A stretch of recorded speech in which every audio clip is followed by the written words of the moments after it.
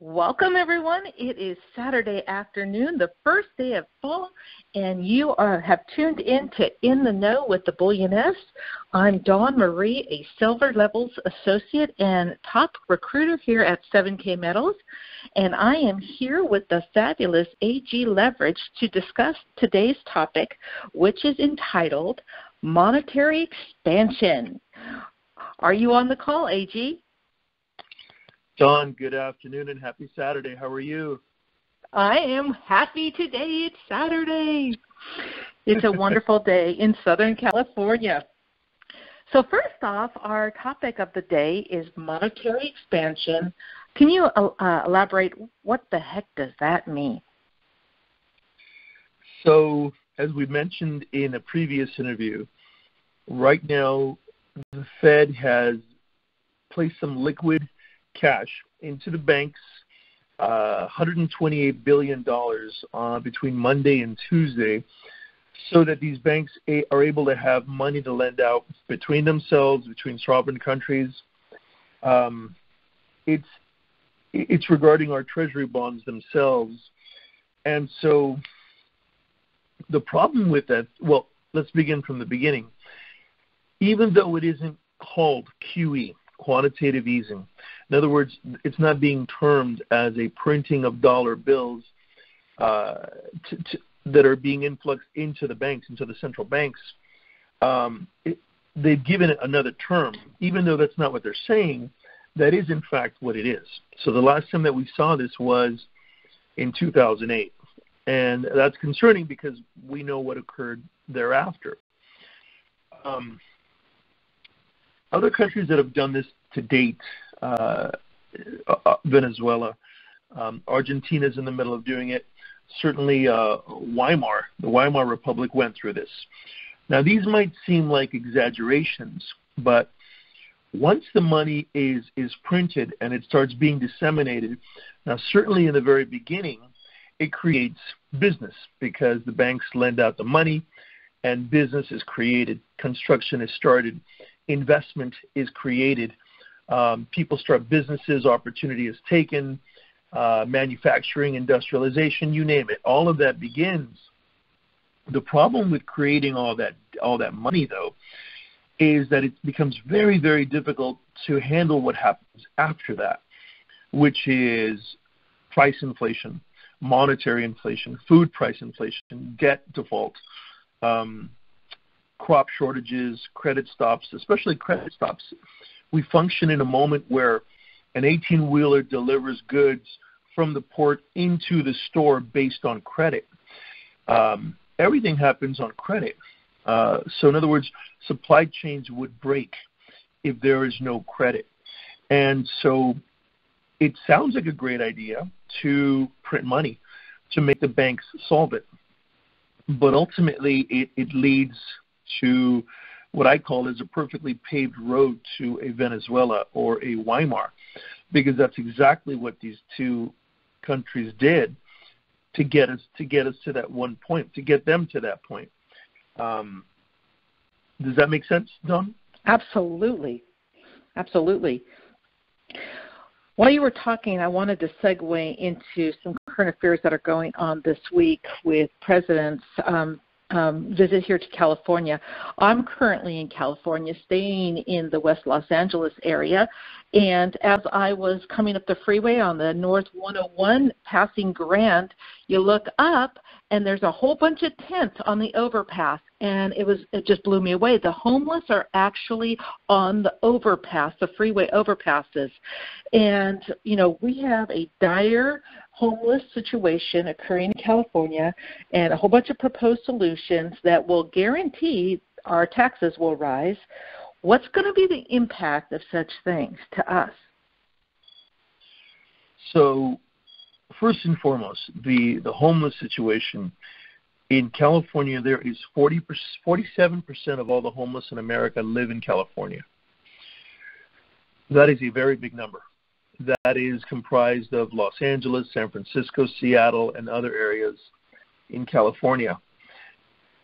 What no one is talking about is Afghanistan produces 80 $800 billion worth of heroin per year. It is an unbelievable growth of poppies, which produces heroin, which then finds itself to the United States and in this case to California. How that's occurring, no one is asking. How that logistics is occurring, no one is asking. The homeless epidemic is being blamed on the high price of housing. No one is going to deny that the housing prices, both on the East Coast and West Coast, are just unbelievably overly high. Also on the high prices of rents and also on the stagnant salaries. Those are the reasons that homelessness is being blamed on. Stagnant salaries, high rental prices, and the high price of homes. Now, all those things may be true, and they are. However, the amount of drugs, readily available, affordable drugs out on the streets for a person who may suffer from insecurities, low physical health, who may have excess time on his hands because he or she doesn't work full time, they have a lot of idle time. These people are the perfect candidate for drug use, for addiction, at the psychological level and at the social level, at the mental level, at every level. They're just a perfect candidate to become addicted to the drugs that are readily available on the street. No one is talking about it's a real incredible drug abuse problem. The majority of these folks, when interviewed, they're not interested in a roof over their head or a bed. They'd rather be in a tent. They'd rather be outside. They'd rather be free. And none of us is here to judge how somebody wants to live. The problem is that when homeless shelters are built, the beds go widely unslept in, and outside of the perimeter of the homeless shelters, you have a lot of camps, you have a lot of tents, and that's breeding rats, and it's inviting diseases that we haven't seen in a very, very long time. And it's creating very difficult circumstances for those folks who live at the perimeter of those homeless shelters, because now families and businesses are having to contend with folks who have some genuine challenges mentally. And also there's fecal matter, and there's a lot of other things that are occurring. And so, again, no one is looking at the drug epidemic that it is. Now, some of the proposed solutions in California at the city levels, at the state levels, at the county levels is to create homes for these folks and homes that provide clothing and food and counseling and education and in some instances even needles, so that they can change the drug use from a heroin to a methadone or to a clinician-prescribed medication. Nevertheless, the addiction is still there. And a lot of times these folks are also transitioning, at least based on the surveys and statistics, from a homeless shelter into a SRO, a single residence occupancy. This is about a 300 square foot area that's still state and county provided. It's still subsidized by the state. But insofar as the surveys, now that person appears on paper as to have successfully transitioned out of the homeless shelter, out of a homeless scenario and into a home, so to speak, in the same manner as that same survey might say that they're now off of an addicted drug like heroin, but that same survey will not say that now they're on a doctor-prescribed legal medication. So creating all those programs to help these folks that need the help, the only way to do it is to raise the taxes on the working, to raise the taxes on small business, to raise the taxes on small business. And so, and this again ties back to the need for us as individuals to be responsible for our own selves, for our own savings, because we already know that we'll be subject to increases of taxes at the city level, the county level, the state level, the local level, the federal level. Then we'd better be prepared. We'd better have some of our personal savings where we can control it, where we can manage it. And, of course, if we know the dollar, even by the Federal Reserve's admission, goes up approximately 2% per inflation. So we know that according to them, it's going to lose at least 2% buying power per year. Then we'd best keep it in a form where, at a minimum, it'll preserve its value. And hence the reason why precious metals is important in a moment like today. I'm really glad that you brought this point up because I was ignorant of the fact of the homeless. I didn't quite understand the homeless epidemic connection to addiction. And so I thought it was all based on economy, but you just enlightened me right there so much. And I think a lot of people just make that assumption. Homeless equals economic issues. But we're talking about addiction, which is going to complicate the economic situation. Don, if I may add one more thing to that. I just mentioned that Afghanistan is an $800 billion per year heroin-producing company, so to speak. Before we went into Afghanistan, it was less than an $80 billion heroin-producing country. It has gone up more than 10 times. And it is disconcerting because some of the same pharmaceutical companies that are here selling prescribed medication, over-the-counter medication, and so forth, are the same ones who are behind some of what's occurring overseas in Afghanistan. So it is very, very disconcerting to once we follow the money and we see where it goes. A lot of times, any one of us can be bold enough and say, well, these folks need a job. These folks need to get clean easily, immediately, or readily, or they don't need our empathy, or they don't need our sympathy. That isn't the case. I believe they do. But if we were to take a scenario where the black community some years ago was heavily addicted to crack cocaine was prevalent in every single black community. It is not the case right now. And if you were to ask, why is it? Did they climb out of it through themselves, through their own motivations, through work, through family, through love, through intervention at a societal level, at the state level, at the county level? Maybe some of that had something to do with it. But primarily what occurred is that the crack cocaine stopped bleeding into these communities. So the same would occur here. The one way to really put a stop to this is to stop the massive amount of cheap, readily available drugs that are making their way out to the streets. We must somehow stop that. Because if a person who mumbles to himself walking down an alley, it is self-evident that person is disinterested in work, not interested in buying a home, not interested in renting a home, much less buying a home. If we know that's the case and we quit with the rhetoric of, well, it's solely an economic condition, and we look at it for what it is, and we start stopping the influx of those drugs into our cities, into our metropolises, into our high-rises, into the middle of some of the prettiest cities in the world. San Francisco, Seattle, Los Angeles, these are some of the most beautiful places that America had to offer the world insofar as modern marvels of cities the world over.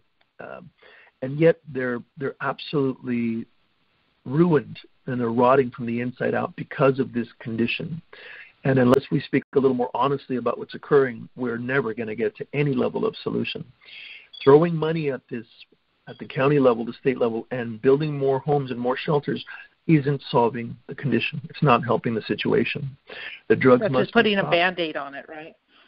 Absolutely. And I don't mean to touch up on this, but what it means is that our taxes must, by definition, climb in order to pay for some of these new programs that are coming online, to pay for the existing programs, and to pay for the coming social programs that are being talked about in every city council, along county levels, at the state level. It's impressive what's being proposed. And so, yes, our taxes will climb. So what do we do as a self-defense mechanism? How do we preserve our savings, our debt? How do we help ourselves in such a circumstance? Again, all this falls back on precious metals. Excellent. And we've got to also realize that we're not helpless. Some of this, as you said, the awareness is very important. We have these discussions. We're not helpless. Sometimes all this information feels very overwhelming, but we can make a difference. We need to go to source instead of just continuing to do this Band-Aid approach and get the answer. And so what, as people, can we do to make a difference? Now more than ever, it's imperative that we stay informed. For the longest time, we tend to be a very non-voter, non-participant sort of people within our individual cities. The average city has less than a 5% voter turnout for any council member that they have. And that seems to be the case across the board throughout, and I'm referring to California primarily. We all need to get involved in our city councils. We need to show up. We need to find out what's at stake. What are some of the latest laws that are on the board, on the agendas of these city councils? What are they looking to do on our behalf? What are they doing with the current money? It turns out that a lot of the local cities are insolvent. A lot of these local cities are unable to pay for their own pensions. And yet a lot of times these very cities are often misusing monies, the people's money, in ways that the people are simply unaware of because we're uninvolved. So I suggest that we all get more involved, that we become more curious, that we show up to our city council meetings, and that we have a voice, that we step up and speak, that we have opinions. All these things matter. They empower us, they help us, and they also lead us to truths that are often painful, but they're necessary if we want to see change, if we want to see good things come out of our communities. In no other way can things happen unless we become involved, unless we become the solutions, unless we look for those solutions from the answers that we ourselves pose. That's what I suggest. And as we go into the first day of fall, it is harvest time. That means the fruit of all of our labors, that bounty, is time for it to come in. How can you relate it to all the things that we've discussed today? Self-responsibility is such a big thing. So I grow my own fruits and my own vegetables, and I consume them as often as I can. I learned that from my parents. They're in their mid-70s. They walk 3 miles a day. They still work full-time because they love purpose. But they live off the ground that they grow. And we're talking here in California. We're talking in the greater Los Angeles area. So we're not talking about a farmland by any means. I think we should all learn to grow our food.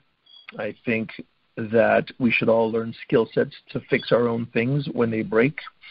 I think that harvesting isn't just in growing our own foods and preparing our own foods so that we save some money instead of always eating out. We can have a nice home-cooked meal. We can have fun making some incredible food. Recently, we made a chicken pot pie at home. Didn't turn out as good as I'd like, but nevertheless, it was a first run. And so working on ourselves at a personal level, harvesting our own personal skills, our own personal development, growing our own food, being responsible for our own things when they break. I think all these things are good things. I think good things come from all those things. Excellent words of wisdom. So in closing today's show, I'd like to just share with everyone and say there will be comments that you can leave below the video, and we would love to hear your questions about the show, maybe things that you'd like us to cover in a future show. So please be open to that and feel free to partake in that. And we'll continue our discussion on the next segment, so be sure to subscribe to our channel and be on the lookout for our next edition and next segment. Thank you all for listening, and thank you, AG Leveraged, for your words of wisdom. Thank you, Don.